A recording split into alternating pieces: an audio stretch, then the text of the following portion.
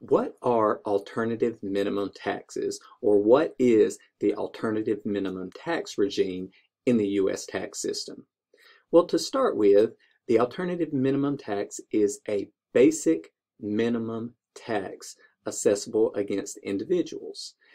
The concept behind it is that many individuals are able to reduce their taxable income to the point that they have an abnormally low percentage or total amount of taxes that they pay based upon the income earned.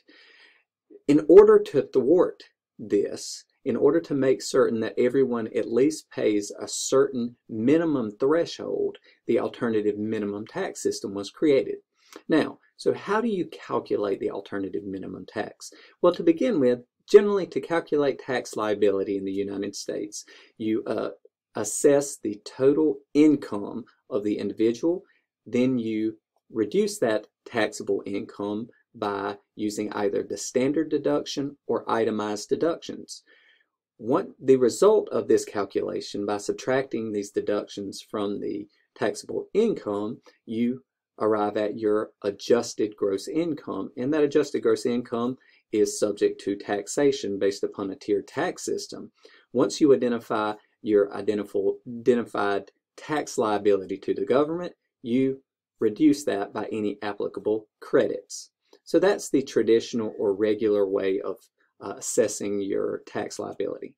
Now, if you do an alternative calculation for the alternative minimum tax liability, and it is more than your regular or traditional tax liability, you would pay that higher amount, or you'd add that difference to your tax liability. So, how do you calculate the alternative minimum tax? Well, to begin with, you simply calculate all of your sources of taxable income. Then you do not proceed to reduce that income by as many preferential deductions. There are still some deductions available from that income, but basically you assume that there are no preferential deductions. After you do that, you would then subtract an exemption amount from your calculated taxable income.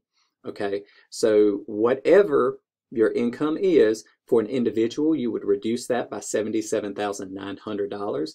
This is the amount in 2023. Or if you're married and you're filing a joint tax return, you would reduce your taxable income amount by $118,100 to arrive at an amount. And this exemption is made to, once again, create some form of standard deduction for you, if you will, because again, you're reducing this amount of your income. Now, after you've subtracted that from your taxable income, you would multiply the remaining income by specified percentages. If you have additional income below $197,000, again, these are 2023 numbers, you would calculate 20% of that taxable income amount, and this is your alternative minimum tax amount. You would compare this to your traditional amount. If this amount, the alternative minimum tax calculation, is more, this would be your tax liability.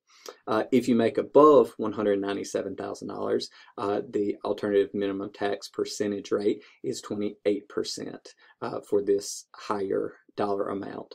So once again, you would multiply by your taxable income minus your AMT exemption to come up with your minimum taxation amount. And that's the basic way of calculating your obligation. Now, you still do have one credit that is available, and that is any amount paid to foreign tax systems. That is, you can claim a credit against your tax liability or your alternative minimum tax liability for any taxes paid to foreign governments on income that is built into the calculation of your alternative minimum tax. So you wouldn't be paying taxes twice on the same amounts of money.